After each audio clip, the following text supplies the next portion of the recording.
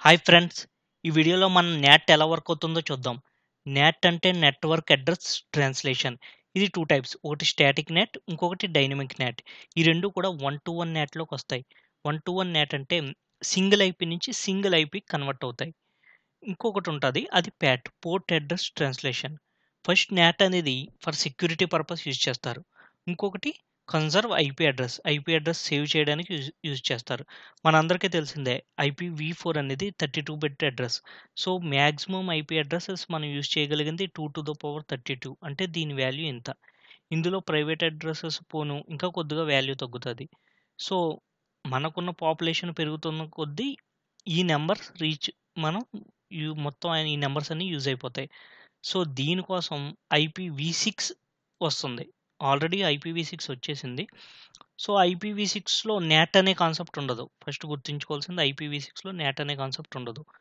So, కానీ మనం ఇంకా IPv6 మనం చేరుకోలేదు. ఎందుకు చేరుకోలేదంటే, ఈ NAT అనే కాన్సెప్టే మనల్ని ఇంకా IPv6 యూజ్ చేయకపోవడానికి కారణం ఈ NAT అనే కాన్సెప్టే. ఎందుకంటే, ఈ NAT ఉండడం వల్లే ఒక 100 సిస్టమ్స్ కావాల్సిన ఐపీ ఓన్లీ సింగిల్ ఐపీతో సరిపోతుంది. ఇక్కడ చూస్తే ఒక ఆఫీస్ ఉందనుకోండి. ఆఫీస్‌లో ఒక ఎడ్జ్ రూటర్ ఉంది. సో, ఈ రూటర్ ఇంటర్నెట్‌కి కనెక్ట్ అయ్యి ఉంటది. ఈ రూటర్‌కి ఒక స్విచ్ కనెక్ట్ అయింది. ఓ స్విచ్‌కి ఈ 100 పీసెస్ కనెక్ట్ అయినాయి. ఈ 100 pieces non రూటబుల్ IP addresses use చేసి మనం ఐపీ అడ్రస్‌ని తగ్గించుకోవచ్చు. ఐపీ అడ్రస్ కాస్ట్‌ని మనం తగ్గించుకోగలం. ఎలాగంటే మనం ఈ 100 పీసెస్‌కి ఇంటర్నెట్ కావాలంటే కంపల్సరీ రూటబుల్ ఐపీ అడ్రస్ కావాలి. అంటే ఒక పబ్లిక్ ఐపీ కావాలి. సో, మనం 100 సిస్టమ్స్‌కి 100 పబ్లిక్ ఐపీస్ ఇస్తే 100 ఐపీస్ ఇందులో తగ్గిపోయినట్టే.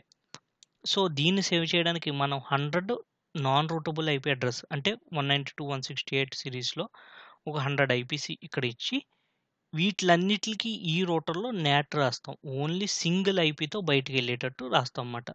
దీన్ని ప్యాట్ అంటారు. సో, ఇది ఎలా వర్క్ అవుతుందో కూడా ఈ వీడియోలో మనం క్లియర్‌గా చూద్దాం. దీనివల్ల ఏమవుతుందంటే ఈ 100 సిస్టమ్స్ ఇంటర్నెట్ యూజ్ చేసుకోవడానికి ఓన్లీ సింగిల్ ఐపీతో బయటికెళ్ళిపోద్ది. సో, ఇది NAT యూజ్. దీనివల్ల మనకు ఐపీ అడ్రస్ కన్జర్వ్ అవుతుంది. ఇంకొకటేంటంటే సెక్యూరిటీ. ఇప్పుడు ఈ 100 పీసెస్ బయటికి వెళ్ళినప్పుడు ఓన్లీ ఒక్క ఐపీ అడ్రస్ వేరే ఐపీ అడ్రస్‌తో బయటికెళ్తుంది. అంటే ఇంటర్నల్ ఐపీ ఇక్కడ హైడ్ అయిపోతుంది. సో, దీనివల్ల సెక్యూరిటీ కూడా ఉంటుందన్నమాట. NAT అనేది 2 టైప్స్. ఒకటి స్టాటిక్ NAT, ఇంకొకటి డైనమిక్ NAT అని చెప్పుకున్నాం కదా! ఈ స్టాటిక్ NAT‌కి, డైనమిక్ NAT‌కి డిఫరెన్స్ ఏంటో ఇప్పుడు చూద్దాం. సో, ఇది నా ఎడ్జ్ ఫైర్‌వాల్. ఇంటర్నెట్ ఈ ఫైర్‌వాల్‌కి కనెక్ట్ అయ్యి ఉంది. సో, బయటికెళ్ళాలంటే ఈ ఫైర్‌వాల్ నుంచే నేను బయటికెళ్ళాలి. సో, ఇది నా లోకల్‌లో ఉన్న సిస్టమ్. ఈ సిస్టమ్‌కి నేను ఒక ప్రైవేట్ ఐపీ 10.57.0.1 అనే ప్రైవేట్ ఐపీ ఇన్‌స్టాల్ చేశాను. ఇప్పుడు నేను google.comకి రీచ్ అవ్వాలి. సో, google.comకి నేను రీచ్ అవ్వాలంటే ఈ ప్రైవేట్ ఐపీతో నేను రీచ్ అవ్వలేను. ఎందుకంటే ఇది నాన్ రూటబుల్ ఐపీ అడ్రెస్. సో, ఇప్పుడేమవుతుంది ఇక్కడ నుంచి నా packet Nick driver TCP IP stock నుంచి నిక్ డ్రైవర్‌కెళ్ళి తర్వాత నిక్ డ్రైవర్‌లో ఉన్న మ్యాక్‌ని ఇక్కడ ప్యాకెట్ హెడర్‌లో నిక్ డ్రైవర్ ఉన్న మ్యాక్ ఫస్ట్ సేవ్ చేసుకుంటది. అంటే ఇది మ్యాక్ ఏ అనుకోండి. ఫర్ ఎగ్జాంపుల్ నా సిస్టమ్ ఉంది. నా సిస్టమ్‌కున్న మ్యాక్ నంబర్ ఏ. సో, నా సిస్టమ్‌కున్న ఐపీ 10.57.0.1. ఇప్పుడు నేను అంటే ఇది నా సోర్స్ ఐపీ 10.57.0.1 నా సోర్స్ ఐపీ. నా డెస్టినేషన్ ఐపీ ఏమవుతుంది? నేను గూగుల్ సర్వర్స్‌కి రీచ్ అవ్వాలి. సో, 8.8.8.8 అనుకోండి నా డెస్టినేషన్ ఐపీ. అంటే నా సోర్స్ ఐపీ 10.57.0.1 నా డెస్టినేషన్ ఐపీ 8.8.8.8.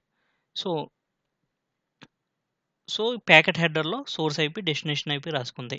మరి లేయర్ 2 ఫ్రేమ్‌లో సోర్స్ మ్యాక్ నాది రాసుకుంది. మరి డెస్టినేషన్ మ్యాక్ గూగుల్ మ్యాక్ నా సిస్టమ్‌కి తెలీదు కాబట్టి నా సిస్టమ్ కనెక్ట్ అయ్యి ఏదైతే ఉందో ఈ ఫైర్‌వాల్ ఉంది కాబట్టి ఈ ఫైర్‌వాల్ మ్యాక్‌ని నా సిస్టమ్ ఫ్రేమ్‌లో రాసుకుంటది. అంటే మ్యాక్ బి అని రాసుకొని డెస్టినేషన్ ఐపీ మట్టికి 8.8 రాస్తది ప్యాకెట్‌లో. సో, డెస్టినేషన్ ఐపీకి రాసింది. ఇక్కడ ఫైర్‌వాల్ మ్యాక్‌కి ఎళ్ళింది ఇప్పుడు. Mac బికి packet ఎళ్ళింది. సో, ఇక్కడ ఫిల్టరింగ్ రూల్స్ అన్నీ అప్లై అవుతాయి ఫస్ట్. అంటే ఫిల్టరింగ్ రూల్స్ అంటే ఫైర్‌వాల్‌లో ఇన్‌బౌండ్, ఔట్‌బౌండ్, డీఎంజెడ్ టు వ్యాన్ టు డీఎంజెడ్ ఈ రూల్స్ అన్నీ అప్లై అయ్యాక తర్వాత బయటికెళ్ళడానికి డిఫాల్ట్‌గా ఈ ఫైర్‌వాల్‌లో నేను ఒక ఐపీ దీనికోసమని రాశాను. సెపరేట్‌గా నేను ఫైర్‌వాల్‌లో మాన్యుయల్‌గా రాశాను. ఈ ఐపీ గుండా ఏదైనా ప్యాకెట్ వస్తే అంటే సోర్స్ ఐపీ దీని గుండా వస్తే నాట్ టు థిస్ ఐపీ అని నేను స్టాటికల్‌గా రాశాను. దీన్ని స్టాటిక్ నాట్ అంటారు. సో, అప్పుడు ఇదేమవుతది బయటికెళ్ళినప్పటికి ఈ నాట్ అనేది నాట్ ప్రాసెస్‌లో ఈ ఐపీ హెడర్‌ని ఇది చేంజ్ చేస్తది. ఈ ఫైర్‌వాల్ నా ఐపీ హెడర్‌ని చేంజ్ చేసి ఈ సోర్స్ ఐపీ తీసి ఈ ఐపీ ఇక్కడ పెడతది. సో, డెస్టినేషన్ ఐపీ ఏముంటది? అది మట్టికి మారదు. 8.8.8.8 ఉంటది. So, source Mac ఏమవుతది? ఈ మ్యాక్ ఏని తీసేస్తది. Source Mac. సోర్స్ మ్యాక్ దీని Mac పెట్టుకుంటది. Mac బీని పెట్టుకుంటది. So, destination Mac source Mac, Mac సీని పెట్టుకుంటది. ఎందుకంటే ఇది వ్యాన్ కనెక్ట్ అయిన లింక్. అంటే నా ఐఎస్‌పికి కనెక్ట్ అయిన లింక్. సో, సోర్స్ మ్యాక్ దీన్ని పెట్టుకుంది. మ్యాక్ సీని పెట్టుకుంది. సోర్స్ ఐపీ ఏమవుద్ది? ఈ ఐపీ తీసి ఈ ఐపీ రీప్లేస్ చేసింది. ఇక్కడ చూస్తే. మరి డెస్టినేషన్ మ్యాక్ దీని నెక్స్ట్ దేనికైతే కనెక్ట్ అయిందో ఇది వేరే రూటర్‌కి ఏదో కనెక్ట్ అయ్యి ఉంటది కదా! ఆ రూటర్ మ్యాక్ దీనికి ఇచ్చుకుంటది. డెస్టినేషన్ ఐపీ మట్టికి చేంజ్ అవ్వదు. ఇక్కడ వచ్చినప్పటికి నేను 8.8 కనుక్కున్నాను కదా! ఇది 8.8.8కి ఉంటది. లేదంటే ఇక్కడ ఆల్రెడీ సర్వర్ ఇచ్చారు చూడండి ఈ డయాగ్రామ్‌లో. ఈ సర్వర్ రీచ్ అవ్వాలని. సో, ఈ సర్వర్ ఐపీ రాసుకుంది. Destination IP. దీన్ని స్టాటిక్ నాట్ అంటారు. ఇదే సేమ్ డైనమిక్ నాట్‌లో ఏం జరుగుతదంటే నేను సెపరేట్ పూల్స్ అన్నీ ఇందులో ఇచ్చేస్తాను. ఈ ఫైర్‌వాల్‌లోనే ఓ పూల్ క్రియేట్ చేస్తాను. అంటే ఇక్కడ చూస్తే 130.57.0.1 నుంచి 10 దాకా ఐపీలు నేను క్రియేట్ చేసేస్తాను. ఇక్కడ 57 నుంచి 0.1 నుంచి 10 దాకా సిస్టమ్స్‌కి నేను ఈ ఐపీలు ఇచ్చేస్తాను. సో, వీటిలో ఏ అయినా సరే ఈటిలికెళ్తున్నప్పుడు ఇందులో ఏదో ఒక ఐపీని తీసుకొని వెళ్ళిపోమంటాను. అంటే పర్టిక్యులర్‌గా 0.1 ఈ 0.1 తోటే ఎళ్ళాలని లేదు. అంటే ఒకసారి 10.57.0.1 ఒకసారి ఎళ్ళినప్పుడు 130.57.0.5తో ఎళ్ళిపోతది బయటికి. లేదా 10తో బయటికెళ్ళిపోద్ది. సో, ఇలాగ దీన్ని డైనమిక్ నాట్ అంటారు. ఈ నాట్‌కి, ప్యాట్‌కి మెయిన్ డిఫరెన్స్ ఏంటంటే నాట్‌లో సోర్స్ పోర్ట్ అనేది ఎప్పుడు చేంజ్ అవ్వదు. కానీ ప్యాట్‌లో సోర్స్ పోర్ట్ అనేది చేంజ్ అవుతది. అంటే నాట్ అనేది ఓన్లీ L3లోనే యూజ్ అవుతది. లేయర్ 3లో యూజ్ అవుతది. అంటే లేయర్ 3లో ఏముంటది? ఐపీ అడ్రెసెస్ ఉంటాయి. సో, లేయర్ 4లో టీసీపీ ఉంటది. అంటే పోర్ట్స్ ఇన్ఫర్మేషన్ లేయర్ 4లో ఉంటది. ఈ నాట్‌లో మనం లేయర్ 4ని మనం touch చేయక్కర్లా. Only layer 3 IP అడ్రెస్సే change అవుతుంది. కానీ అదే ప్యాట్‌కొచ్చినప్పటికి లేయర్ 4 అడ్రెస్ కూడా చేంజ్ అవుతది. సో, అదెలాగో ఇప్పుడు చూద్దాం. నాట్‌లో 1-to-1 మ్యాపింగ్ జరిగింది. అంటే ఒక ఐపీ నుంచి ఒక ఐపీకి సేమ్ ఐపీకి మ్యాప్ జరిగింది. ఇక్కడ ప్యాట్‌లో 1-to-మెనీ అంటారు దీన్ని. అంటే మెనీ ప్రైవేట్ ఐపీ అడ్రెసెస్‌కి ఒకే ప్రై ఒకే పబ్లిక్ ఐపీతో బయటికెళ్తది. అదెలా సాధ్యం? అంటే ఇక ఫర్ ఎగ్జాంపుల్ ఇక్కడ 10.57.0.2 ఒక గూగుల్.కామ్‌కి వెళ్ళాలి. అలాగే 10.57.0.1 కూడా గూగుల్.కామ్‌కి వెళ్ళాలనుకోండి. అప్పుడేమవుతది ప్యాకెట్ ఇక్కడ 10.57.0.2 సోర్స్ మ్యాక్ అవుతది. ఫర్ ఎగ్జాంపుల్ ఇక్కడ పోర్ట్ ఏమీ లేదనుకోండి. స్ సో, ఇది బయటకొచ్చినప్పటికి బయటికొచ్చినప్పటికి 130.57.0.1 కింద కన్వర్ట్ అయ్యి ఎళ్ళిపోద్ది. గూగుల్ దగ్గరికెళ్ళిపోద్ది. మళ్ళీ సేమ్ ఇది కూడా గూగుల్.కామ్‌నే అడిగింది. ఇది కూడా బయటికెళ్ళినప్పుడు సేమ్ ఐపీ కింద కన్వర్ట్ అవుతది. ఇందులో many to one okay IP కింద కన్వర్ట్ అయ్యి బయటికెళ్ళిపోద్ది. ఇప్పుడు గూగుల్ దగ్గర నుంచి 2 రిక్వెస్ట్‌లు గూగుల్ దగ్గర నుంచి వచ్చినియి. ఇప్పుడు ఈ ఫైర్‌వాల్‌కి మామూలుగా ఇప్పుడు ఈ గూగుల్.కామ్ ఎవరికి పంపుతది? లేదంటే ఇది గూగుల్.కామ్ అడిగింది. ఇది యాహూ.కామ్ అడిగింది. 2 బయటికెళ్ళినియి. ఒకే ఐపీతో బయటికెళ్ళినియి. So, బయటికొచ్చినప్పటికి source IP ఇదవుతది. So, గూగుల్‌కి destination IP ఇదవుతది. So, Google ఇక్కడికి పంపింది. యాహూ కూడా ఇక్కడికి ప్యాకెట్ పంపింది. ఇప్పుడు ఇది గూగుల్ దీనికి పంపాలి. యాహూని దీనికి పంపాలి. సో, ఇదెలా సాధ్యమవుతదంటే ప్యాట్ ద్వారా ఇది సాధ్యమవుతదనమాట.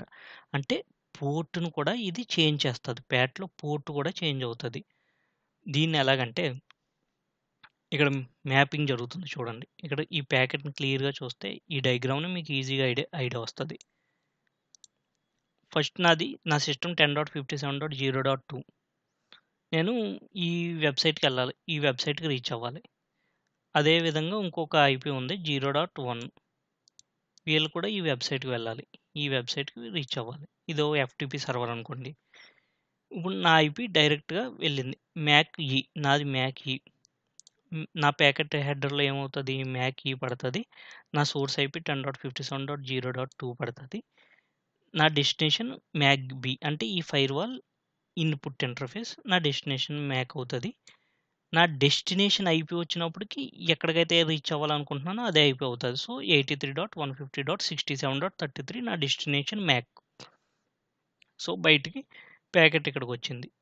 ఇక్కడ నేను పోర్ట్‌ను కూడా కన్ఫర్మ్ చేస్తున్నాను. ఇందులో ప్యాట్‌లో పోర్ట్‌ను కూడా యూజ్ చేసుకుంటది. అంటే లేయర్ 3ని యూజ్ చేసుకుంటుంది. ఇక్కడ లేయర్ 4ని కూడా యూజ్ చేసుకుంటుంది. So, port 1024తో ఇక్కడికొచ్చింది.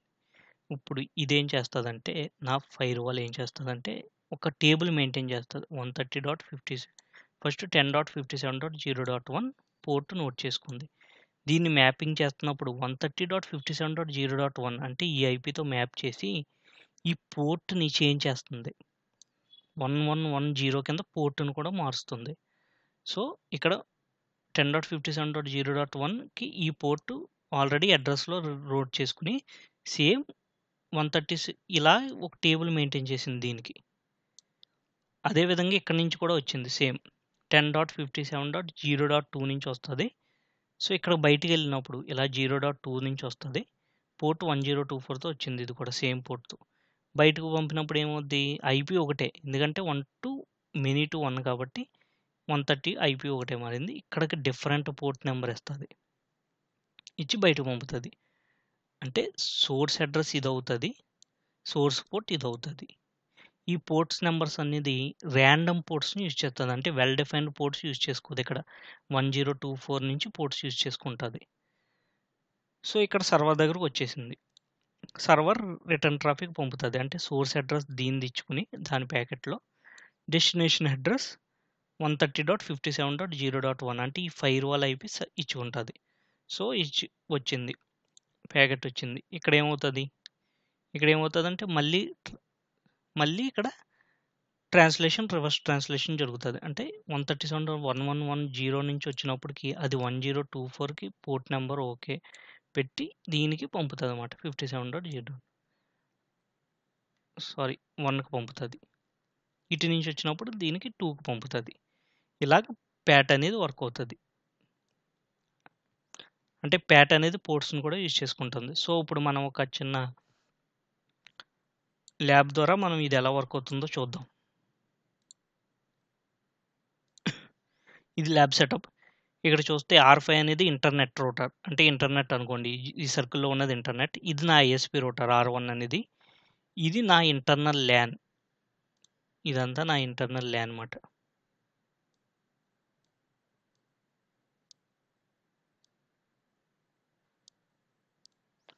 ఇవి 2 పీసీస్ అనుకోండి. ఇక్కడ రూటర్స్ పెట్టాను గానీ ఇమేజెస్ పీసీ. ఇది పీసీఏ, పీసీబీ. ఈ 2 నా స్విచ్ కనెక్ట్ అయింది. స్విచ్ నుంచి ఒక పోర్ట్ నా ఎడ్జ్ రూటర్ కనెక్ట్ అయింది. ఈ రూటర్ నుంచి ఐఎస్‌పీ రూటర్ కనెక్ట్ అయింది. ఐఎస్‌పీ నుంచి ఇంటర్నెట్‌కి. సో, మనం ఎప్పుడులానే ఇక్కడ 5 ఇక్కడ R1 కాబట్టి 51 సీరీస్‌లో ఇక్కడ ఐపీస్ మెయింటైన్ చేస్తున్నాం. ఇది 1, 2 కాబట్టి 12 సీరీస్‌లో ఐపీస్ మెయింటైన్ చేస్తున్నాం. ఇది ప్రైవేట్ నెట్వర్క్ కాబట్టి 172.16.32 నెట్వర్క్‌తో ఈ ఐపీ అడ్రెసెస్ మెయింటైన్ చేద్దాం. సో, ఫస్ట్ మనం ఐపీ అడ్రెసెస్ కాన్ఫిగర్ చేసేద్దాం. నేను ఫస్ట్ ఒక రూటర్‌గా ఐపీ అడ్రెస్ ఎలా కాన్ఫిగర్ చేయాలో చూపిస్తాను. తర్వాత పాజ్ చేసి నేను మొత్తం కాన్ఫిగర్ చేసుకుంటాను. టైమ్ సేవ్ చేయడానికి.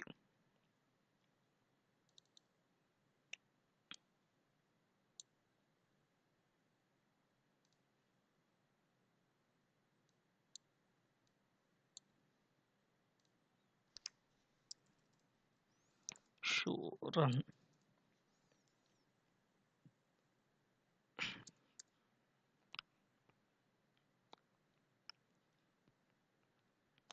ఆల్రెడీ దీనికి ఐపీ అడ్రెస్ కాన్ఫిగర్ చేశాను. లూప్ బ్యాక్ 0 అని 8.8. అంటే ఇప్పుడు 8.8కి రీచ్ అవ్వడానికి ట్రై చేస్తాయి అన్నీ. సో, నా 1/0 51.0.0.5 అనే ఐపీ ఇచ్చాను. 1/0 అంటే ఈ ఇంటర్ఫేస్‌కి. 51.0.0.5 అని ఇచ్చాను. సో రివర్స్ ఎండ్లో 51 ఈ ఇంటర్ఫేస్కి 51.0.0.1 అని ఇస్తాను. సో అప్పుడు ఈ రెండిటికి పింగ్ అవుతుంది. So 8.8.8.కి reach అవ్వాలన్నీ. R1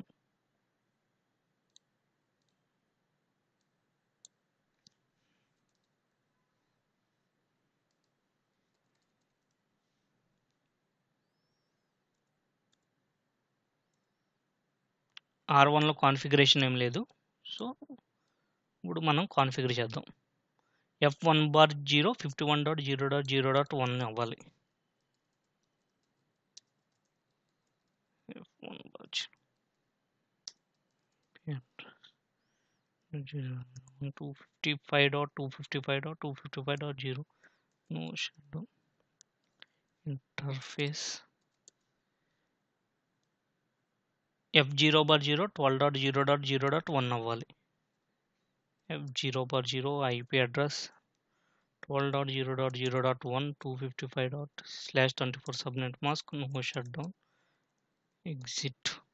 IP roots ఏమీ రాయట్లేదు, ఓన్లీ ఐపీ అడ్రసెస్ కాన్ఫిగర్ చేస్తున్నాను ఫస్ట్. సో ఇప్పుడు నేను పాజ్ చేసి వీడియోని మొత్తం అన్నిటికీ కాన్ఫిగర్ చేసుకుంటాను. ఈ సెటప్లా కాన్ఫిగర్ చేస్తాను ఐపీ అడ్రసెస్.